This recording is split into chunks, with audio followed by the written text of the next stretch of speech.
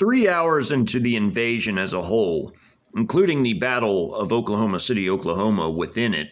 a major battle within the south-central invasion sector of the whole nationwide invasion, many combat actions by this point had been well underway,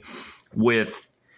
the Tinker Air Force Base and the flank clearing operations among the first to occur, with the Air Force Base by this point having been completely overrun, with many flank clearing operations having had occurred, especially adjacent to the major state and interstate highway systems, where armed reactionary civilians were engaged in large numbers, as well as military forces alongside of them. And there were a lot of critical pieces of infrastructure that the military forces had been tasked with defending on the American side of things.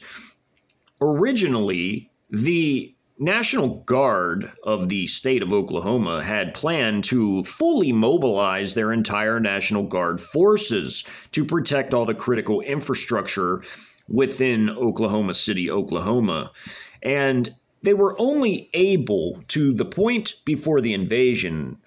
to fully mobilize the 45th Infantry Brigade combat team. There was another military element in the area besides the 45th from the Army, and it came from the Army Reserve, being the 2nd Battalion of the 290th Infantry Regiment, itself a training-oriented battalion. And it was split up, as far as critical infrastructure protection goes, in the western part of the city, with two of its comprising companies defending the water and sewage treatment plant near the OG&E Mustang power plant just to its northeast, as well as the Will Rogers International Airport, yet another piece of critical, absolutely dire importance infrastructure in this area, as the Will Rogers International Airport was seen by both defender and invader alike as a massively important piece of real estate to hold, for the simple reason of logistics, as the massive system of runways at this fairly large international airport could handle ample air traffic, which meant that lots of personnel and lots of logistics could be flown into this airport. And with the economic downturn in the United States prior to the invasion occurring having had happened, this meant that there were next to no international or even really domestic flights coming in and out of the Will Rogers International Airport or many other airports, as even mentioned in previous videos within this hypothetical documentary series, such as the McAllen Battle and its local international airports. There was almost no air traffic whatsoever at all by the time the invasion began. So, essentially by this point in time, due to the economic woes being suffered by the nation, these critical pieces of infrastructure were kept afloat primarily by funding coming from the state and federal and local regimes in each individual area. And this included the Will Rogers International Airport. A mix of these military forces from the Army Reserve's 2nd Battalion, 290th Infantry Regiment were present, guarding the actual airport facility itself, with some mixed paramilitary elements, including U.S. Marshals, Bureau of Prisons personnel, which were just to the south at the Federal Prison Complex, the Federal Transfer Center, and of course others that were present in the area. Now, at the opening of the invasion, these forces, while their maneuver elements, including their mechanized infantry, armor, and combat engineers, cleared the flanks and seized control of I-44 and were moving already upon the OG&E power plant by this point in time. At the same time, by 2:30, the Headquarters Battalion and the Air Defense Artillery Battalion of the 17th Combined Arms Brigade were already in the area and busy capturing the prison complex, while the Air Defense Artillery Battalion split up its firing companies to surround the airport proper, with the Military Police Company of the Headquarters Battalion, basically its closest element to a combat force that it had within this battalion, besides its combat drone elements that operated the CH-901A loitering munitions and some others, were tasked with clearing these structures of enemy personnel. They would not be alone, as they would have ample air support coming from a pair of JH-7 ground attack aircraft that had not as of yet jettisoned their payloads and would be overflying the area to provide direct support to these two battalions. The Air Defense Artillery Battalion, although primarily oriented with air threats, was a combat element, and its troops had combat training. And they could even utilize their SP-AAA 95s in a ground attack role, as they could be manually operated or radar operated, as in using the radar to track and acquire targets directly, but they could also be manually fired as it related to the quad 25mm autocannons on each of these systems. They also had 4 short-range FN-6 surface-to-air missile systems aboard each vehicle as well, but these, of course, would not be utilized in this role. Just the quad autocannons, which were highly devastating, as these were 25mm quad autocannons. And each firing battery had 8 of these systems with a radar and command vehicle per platoon of these vehicles, which meant that the command and radar vehicle was primarily oriented with surveying an even larger area than the radars used on the actual systems themselves, and would relay the targeting data to the individual crews of these systems as it appeared. But in this case, as they were being used in a ground attack role at this point in time, due to there being literally no air threats, these forces would surround the international airport and utilize their weapons to basically keep any defenders within the perimeter from escaping, as these quad 25mm cannons would just decimate them if they tried to flee. I mean, none of the vehicles that they had available to them could have survived these systems, as essentially the 2nd Battalion of the 290th was a lightly equipped force with MRAPs, M113 armor personnel carriers, with its strongest vehicle being a Bradley. But because of the air power, the artillery firepower coming from the brigade's own artillery battalion, firing their self-propelled Type 83 152mm howitzers, which would lay down a wall of fire for terrain denial operations to prevent the Alpha Company encamped just to the west of the airport main terminal structure from being able to reinforce the headquarters company over the whole 2nd Battalion of the 290th, which was in the airport and outside in its parking lot where it had some tents set up.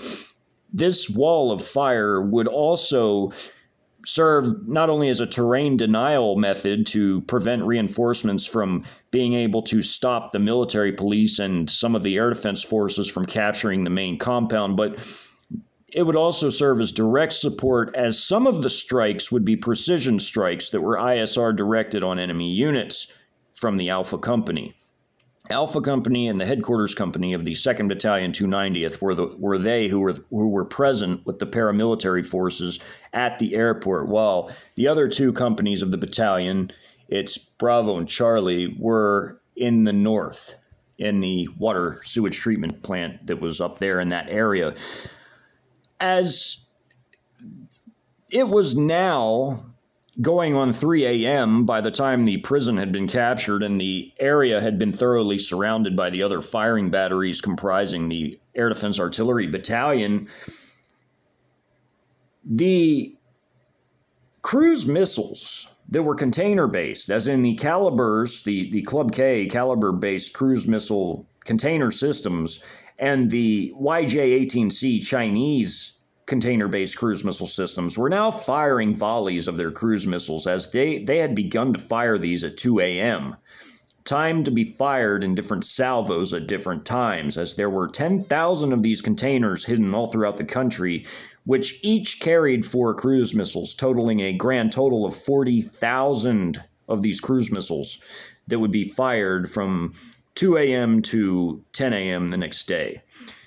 These systems would be hitting certain targets that were pre-acquired via intel ascertained from before the invasion even had kicked off, as Alpha Company and their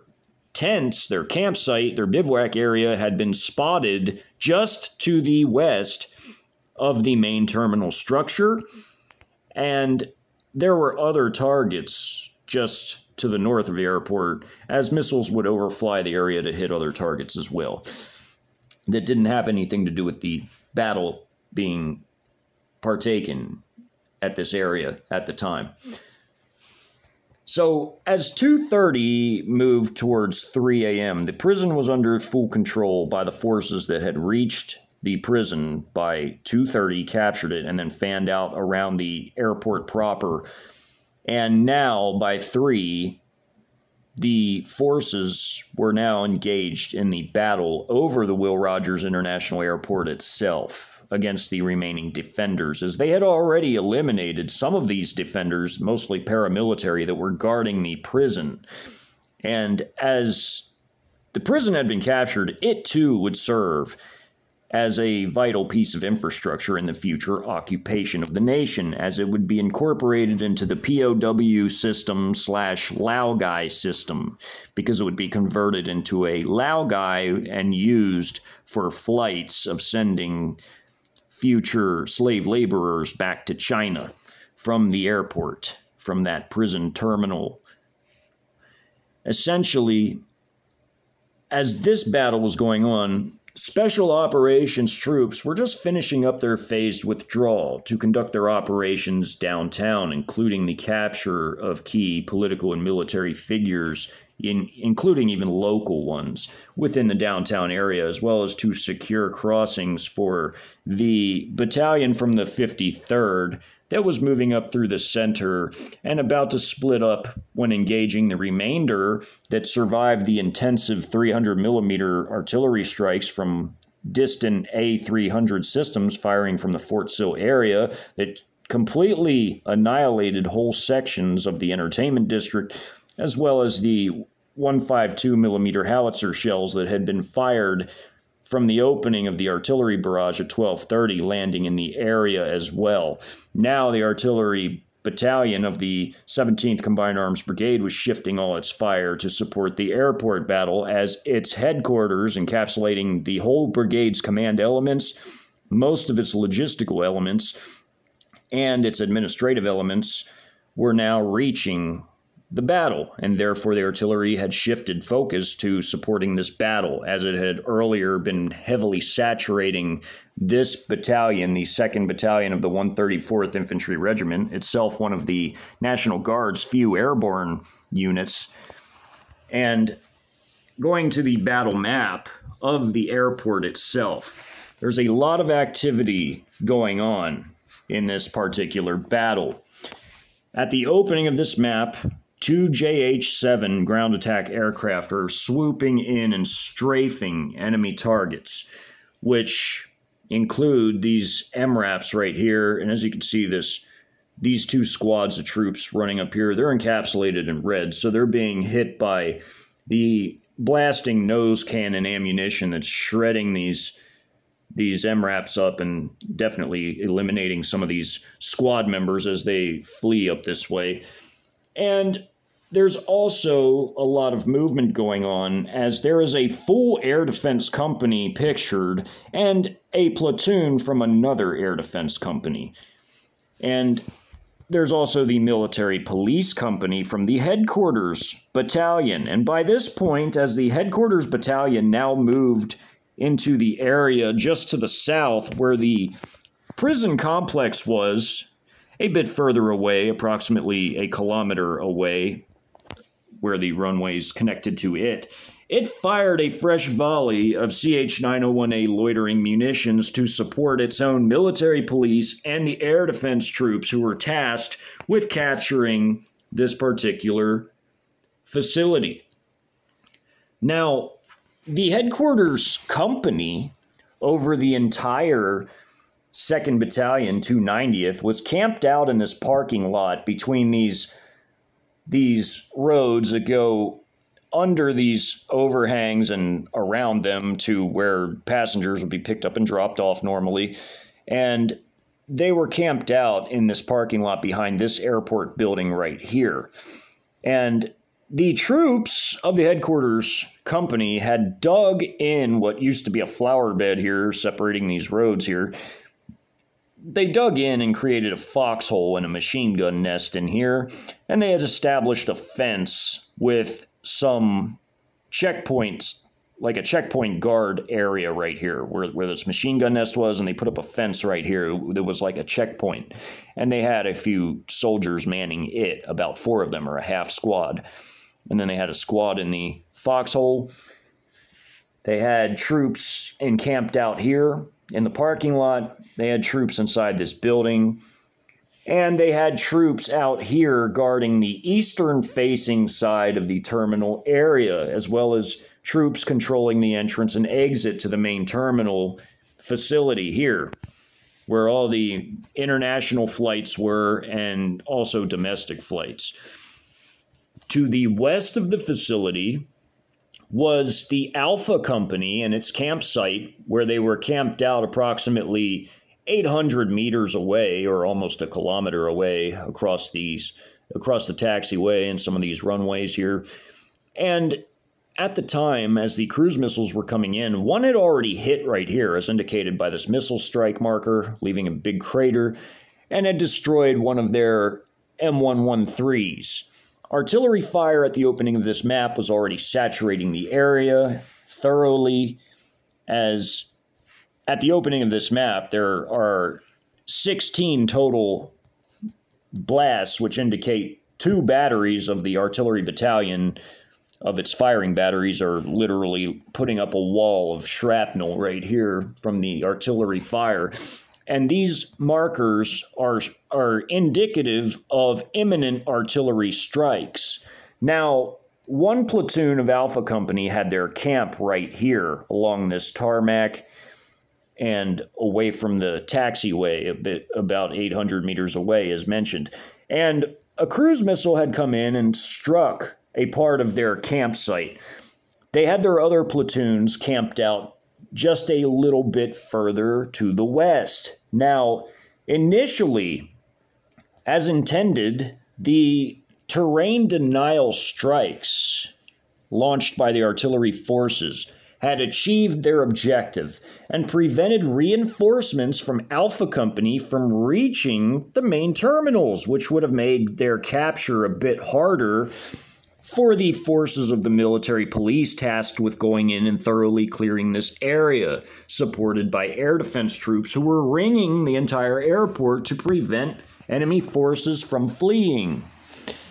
and also to give limited direct support by firing their very potent quad 25mm autocannons from each SP-AAA-95 system at enemy targets as needed. The volley of CH-901A loitering munitions, with a fresh volley of 48 of them fired from the nearby, approximately 1 kilometer south located drone sections of the headquarters battalion, now entering the map. There's 34 shown on this map, with more on the way, the other 14 of them. These forces, these 2 MRAPs, are being hit by these CH-901A loitering munitions. These were all armed with heat warheads, and although they weren't sure initially of whether they wanted to arm them with HE or heat, they ended up going for the heat warheads because they wanted to be extra sure that if there were any vehicles that were more potent than an MRAP or an armored personnel carrier, such as the Bradleys that were known to be operated by the Alpha Company, they wanted to make sure that those would be completely destroyed, because The attacking forces, again, were air defense forces and military police. Now, although the American forces, were already in disarray from the lack of ISR assets, the lack of communications, and essentially being a lightly equipped force overall, as essentially this was just a headquarters company here in this airport and some paramilitary forces that were in SWAT gear, and that was really it. Other than the Alpha Company that had more substantial equipment located in their campsites off to the west, they wanted to be absolutely sure that a very high proportion of force in terms of supporting these forces was applied in order to ensure that these forces would not be able to create any meaningful casualties amongst the attacking forces. As again, military police were ordinarily tasked with, of course, enforcing military law and code, but they were also used as a security element for the headquarters battalion as a whole.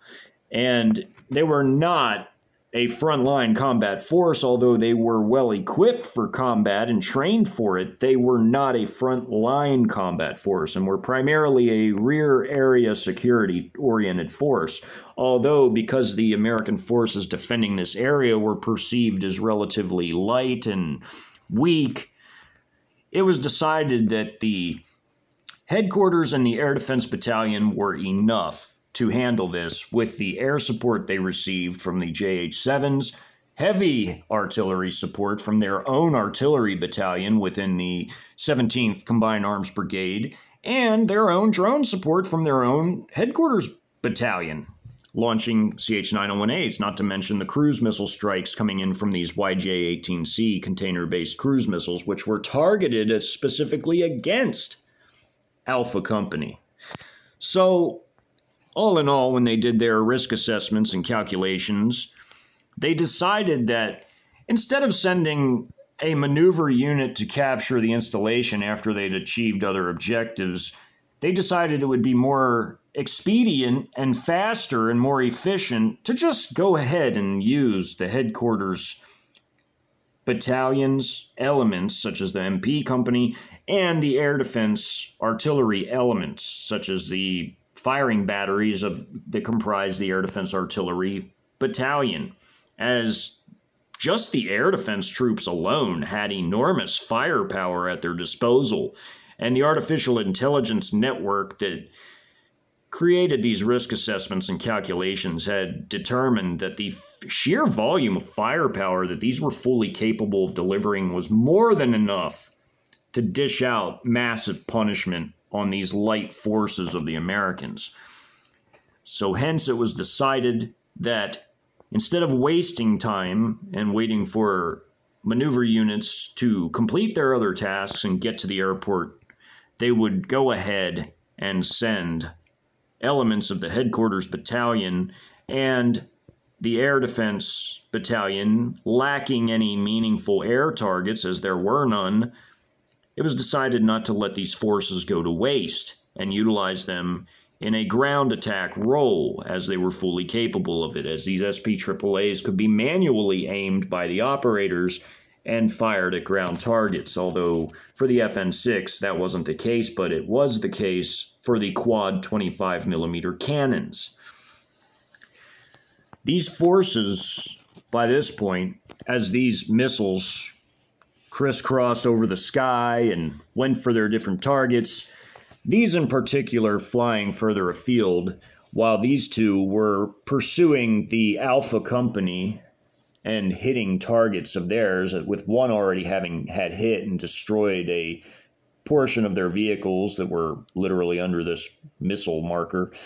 that were destroyed in the crater, and their campsite, and the other battalions that were, the other platoons of this company, of this battalion that were encamped further to the west just a little bit. They were all being hit by a volley of the CH-901As armed with their heat warheads, which came crashing down on and destroyed these two MRAPs with ease in conjunction with artillery strikes that were immediately inbound. And the missile strikes and artillery strikes immediately inbound on these forces all came together to lay down an enormous layer of destruction as these forces in their campsite were hit by 3 different systems, all hitting them roughly at the same time, between the loitering munitions, the 152 millimeter artillery shells from the Type 83 howitzers, and the cruise missiles, which were highly destructive in the form of the pre-targeted YJ-18Cs that had targeted their campsite, as it had already been here before the invasion had kicked off and was pre-selected as a target. As for the forces of the headquarters company that were camped out in the parking lot area between the terminal buildings and within the buildings themselves with some paramilitary elements, these forces would be taken by the military police company that operated Tiger-MRAPs as their vehicle. They had their vehicles equipped with 12.7 millimeter machine guns as their crew-serve turret machine guns for these MRAPs. And these MRAPs were tough vehicles. They weren't as well armored as, say, a tank or an infantry fighting vehicle, but they were comparable in some ways to certain armored personnel carriers, although there were some armored personnel carriers that were much better armored than the MRAPs, but these were definitely enough to withstand small arms fire and, to an extent, certain crew-serve weapons as well. And as these military police and air defense forces, these signify a SPAAA 95, SPAAA 95. That's what this is here. This is their radar command vehicle for each platoon right here of the batteries. This is their headquarters platoon of the battery that's pictured. And there's elements of another battery pictured that with more off the map, as there are one platoon right here, these 4 vehicles, these 4 SPAAA 95s, and then the rest belonging to this company right here, this air defense artillery company right here. So basically, what you have is 12 SPAAA 95s with the 2 firing platoons of the battery that's fully in this map, having their 2 radar command vehicles and then their headquarters vehicles with the command elements over the whole battery right here, including their armored recovery vehicle. These SPAAA 95s were an armored vehicle. These could take some punishment. I mean, these were essentially like a similar style chassis to an armored personnel carrier, in other words. They weren't as well armored as an infantry fighting vehicle, but they could still take quite a bit of punishment from small arms. And though as well armored as these SPAAA 95s were and the MRAPs were, they would be taking a little bit of punishment in the attack against the international airport. Although, due to the sheer superiority with the loitering munitions, cruise missiles, artillery fire coming in, and even air power coming in with these 2 JH-7s that hadn't, as of this point, jettisoned any of their munitions yet, while the others had already been utilized, these were the last 2 to jettison their munitions out of the squadron. And they wouldn't even need to do so in this instance, as they would just be used in strafing attacks against enemy targets, primarily causing havoc behind the terminal buildings themselves by flying in and strafing these forces back here, eliminating many of them in their strafing attack, while the air defense troops and military police moved in to seize control over the facility proper. Now, the onloading and offloading ramps of these terminals were badly damaged and destroyed by the artillery fire. Much of the facility would, however, be taken relatively intact. Although the scars of war, such as the vast numbers of small arms being fired that would end up being fired inside of it and smacking it on the outside, would pockmark it and leave it battle-scarred, for the most part, the buildings were left off limits to direct artillery or missile strikes or airdropped munitions, as they wanted as much of this place intact as was possible. And even though they used a few cruise missiles against the Alpha Company out here, they would send engineering forces to repair these runways upon having successfully captured the installation, or the airport, the international airport, and following up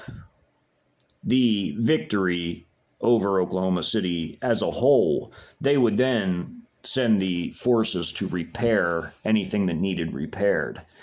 For the time being, however, the defending forces had essentially dug in certain areas, like they had done in this former flower bed that separated these roads leading up to the terminals right here, and they had also dug in along the taxiway and this runway right here. And they had a squad of dismounts right here, a squad of dismounts right here. These were headquarters company troops,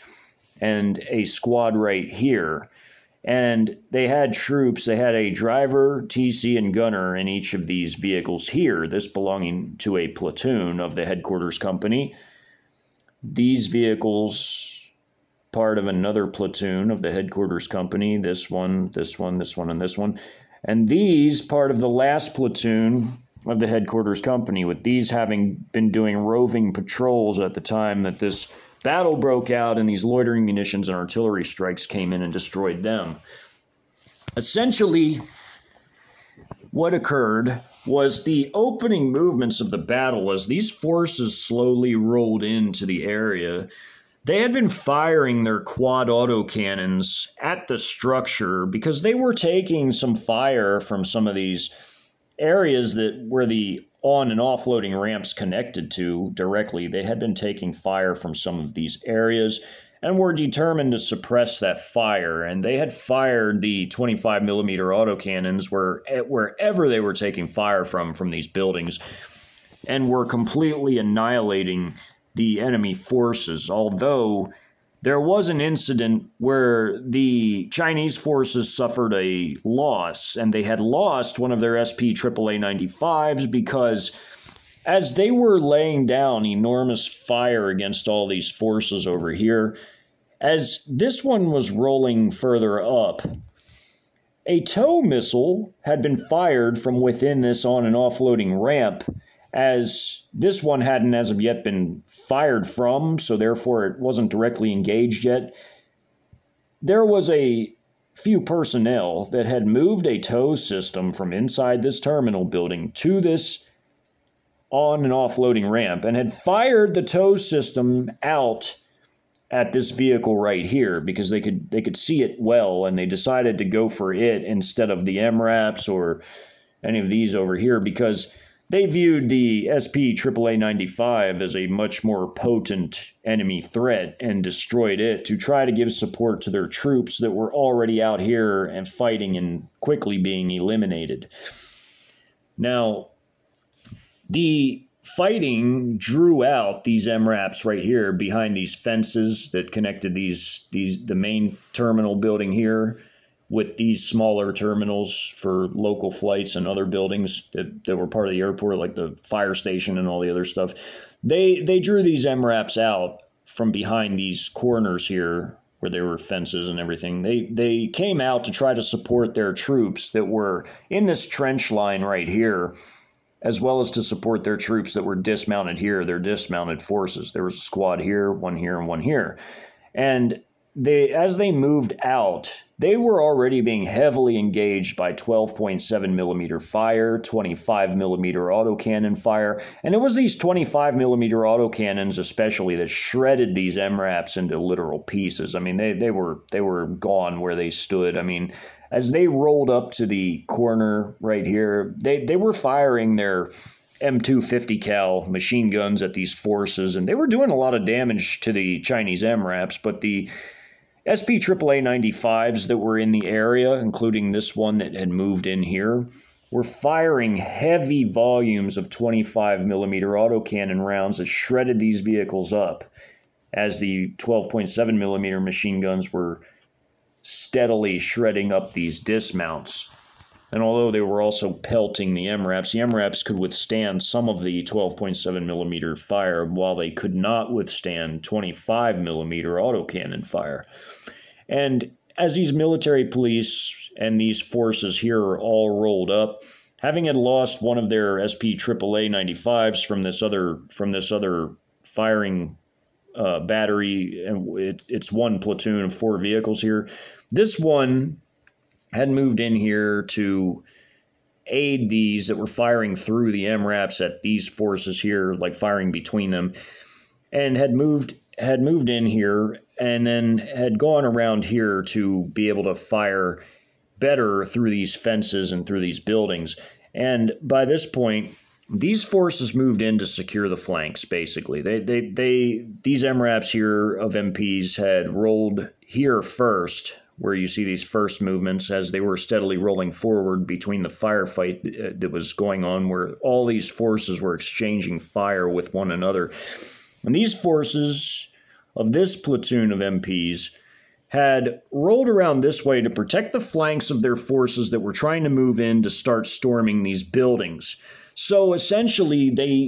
their ISR assets had pinpointed that most of the American resistance was coming from this area for the time being, as the rest of their forces were in here getting strafed by the JH-7 swooping down and strafing, causing havoc in this area, simply shredding up these vehicles and KIAing a lot of these troops of these squads here. Basically, they got all of them because you see this arrows encapsulated in red. They were all destroyed. This MRAP, and these troops, by the strafing attack going on by these ground attack aircraft before they pulled up after doing so and continued circling the area and prepared to fly back in to either strafe or drop munitions if it was deemed necessary to even do so, because again, as it related to airdrop munitions or air-fired munitions or cruise or tactical ballistic missiles or artillery, these buildings were generally off-limits for that. Although they damaged these on- and offloading ramps with the artillery, they did not outright try to destroy the terminals themselves. They could fix these ramps, but they couldn't. It would take far too much effort to try to fix the terminal in any meaningful amount of time. The runway would be relatively simple to fix, as all they would have to do is come in and just patch up the holes. But as for the buildings, they tried to lay off the buildings because they were to be part of the future forward operating base as the occupation phase was to set in. And again, the wall of fire, the heavy artillery fire, cruise missile strikes, the strikes from these loitering munitions all came in and decimated Alpha Company. And any stragglers from Alpha Company who tried to flee were picked off by other air defense batteries that comprised the air defense battalion as a whole, with again one full battery pictured in this picture with the military police company, and a platoon from another firing battery pictured with more off the map as they encircled the airport proper. These Americans had no idea they were being surrounded, just like everywhere else, due to no ISR assets, no communications, nothing except what they could see in front of them and what type of messages they could pass by mouth to one another, as the electronic warfare jamming ensured that their radios and even portable radar sets, if they where applicable, did not work. So as these forces continued moving in to guard the flanks as they suppressed and destroyed these forces here, including the MRAPs, by laying down heavy 25mm autocannon fire on them, destroying them as they tried to maneuver around to support their forces that were already in the prone position here in this wedge formation, and those that were trying to keep their heads down in this trench. These military police MRAPs rolled up as close as they could before dismounting their dismounted military police troops, who went up against the trench and fired down into it and threw a few grenades into it over here and completely eliminated all these troops. While this MRAP and this MRAP had been gradually coming around this way, laying fire this way, until they could get close and dismount their troops here and here as well, which upon them taking out these troops here, and these guys already have been wiped out by these vehicles, these 3 MRAPs from this platoon coming up here and spreading out here.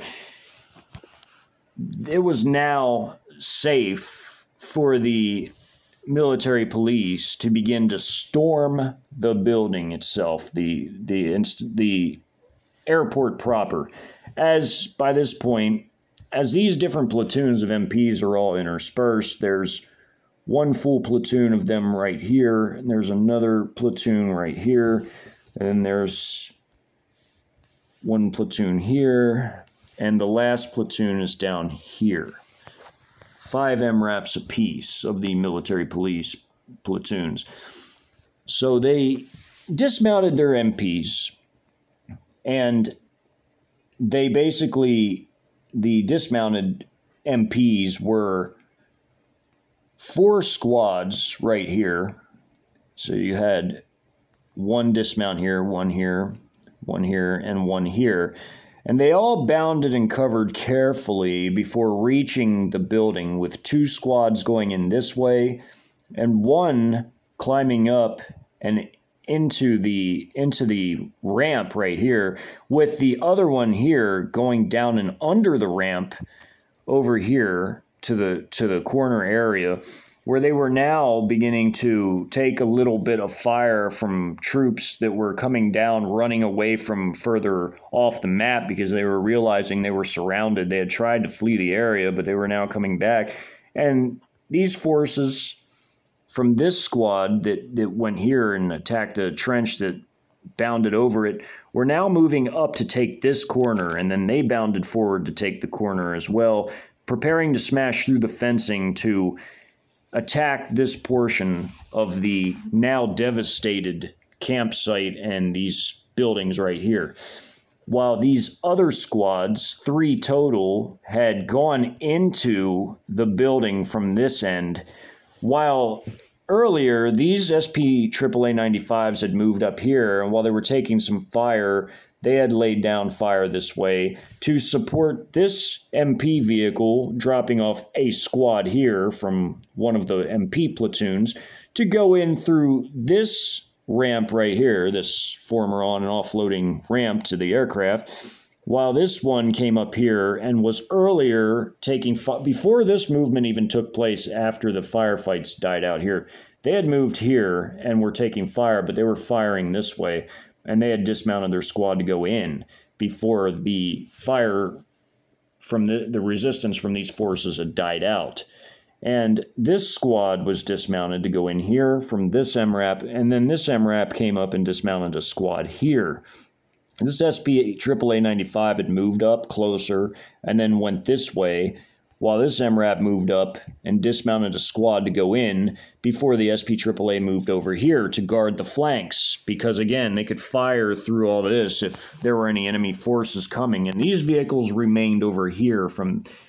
this MP platoon that dropped off one of their squads. They left the rest of their platoon on guard over here. There are other 4 MRAPs and these other 2 SP AAA 95s from one of the firing platoons of the battery that's located in this map, with only 1 platoon from a different battery up here. Now, as these forces went through thoroughly trying to clear the building. They got in an enormous firefight inside the airport. I mean, to clear the entire airport building for these military police took in grand total about an hour. I mean, this was a drawn out battle. I mean, they were fighting in all the corridors and lobbies and rooms and everywhere. I mean, they had to go through these humongous terminal buildings, thoroughly clearing them of any American forces. And the forces that came in this way by this fence line remained here because there was still ample enemy activity in this area, even though the air attacks had badly shredded up and decimated these forces, including this MRAP fleeing up this way as it was taking fire from through the fence, and also fire from the earlier air attacks that came in and decimated these MRAPs and these troops that were fleeing this area. Because when the battle broke out, they were all within their tents. They had no idea what happened when all the comms went down. They didn't know what was going on until the artillery began to strike. And when the artillery really began to strike and they began to hear all the noise and chaos of the war around them,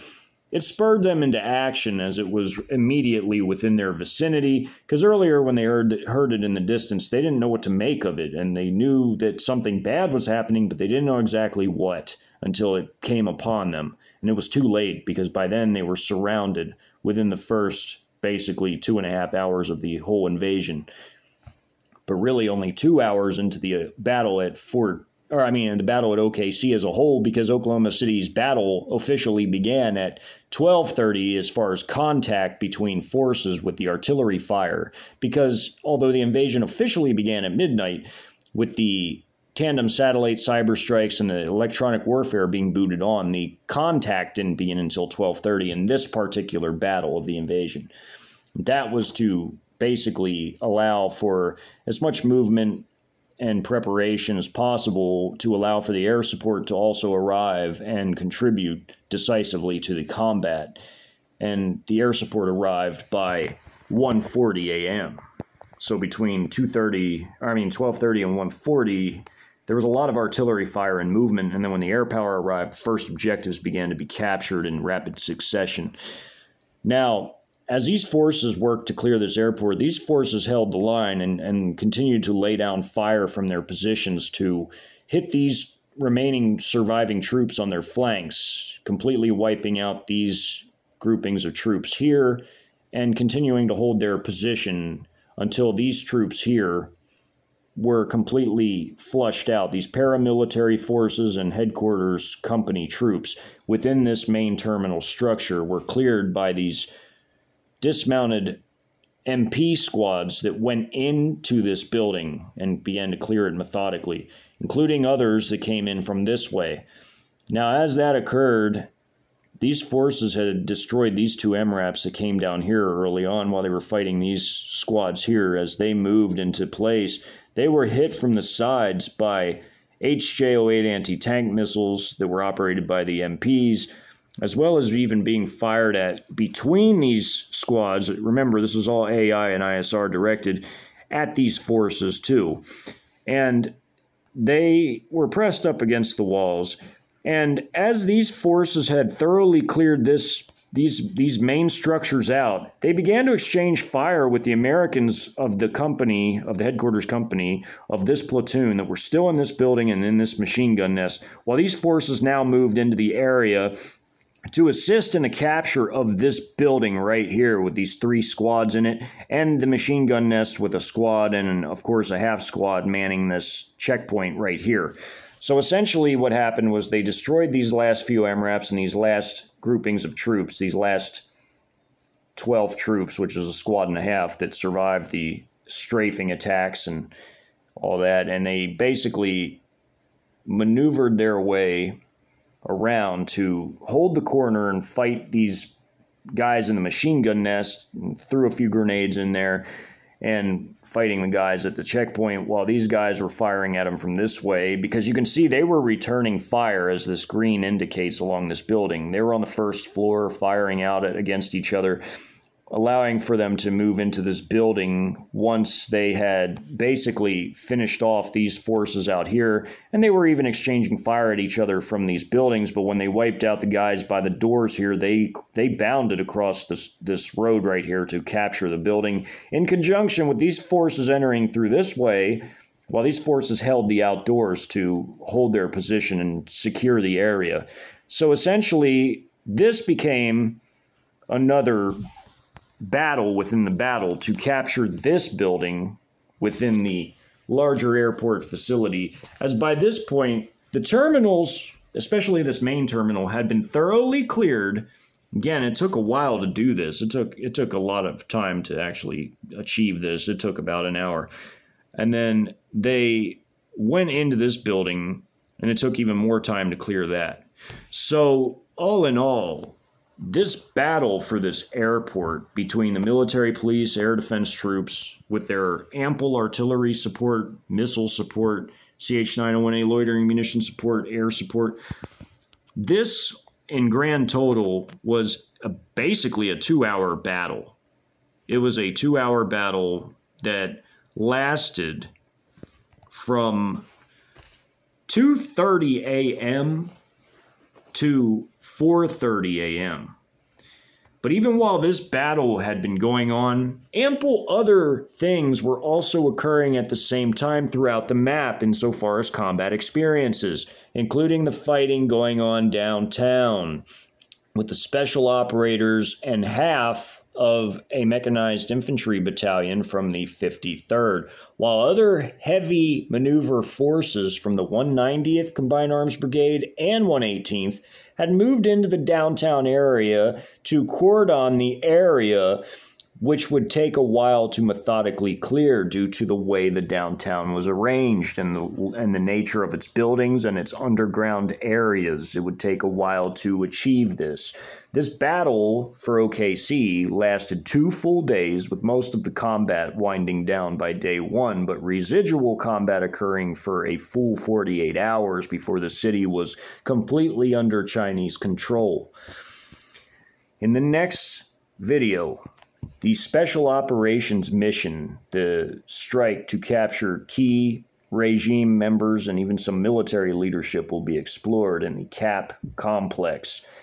as well as the fighting that occurred in future videos here in the entertainment district and in this part of downtown against the local regime leadership, to be followed up by other battles such as the OG&E Frontier Plant battle, the fighting between these 2 mechanized infantry battalions and the Combat Engineer Battalion, the 545th Brigade Engineer Battalion against the same 2 battalions from the 53rd Combined Arms Brigade and 93rd Combined Arms Brigade that had carried out these actions here against the armed civilians and the 1st of the 279th. And also their next battle after that against the 1st Squadron 180th Cav, as it would manifest itself finally, being discovered by the ISR assets coming out of the buildings that had been acquired by Chinese intelligence reports that ascertained that the unit was actually in this area to begin with, but the vehicles had not as of yet come out of the buildings, and they wanted to make for sure that the unit was there before they began to fire enormous munitions at this area in particular. This was a relatively long battle once again, and there is much more to be explored in the next videos.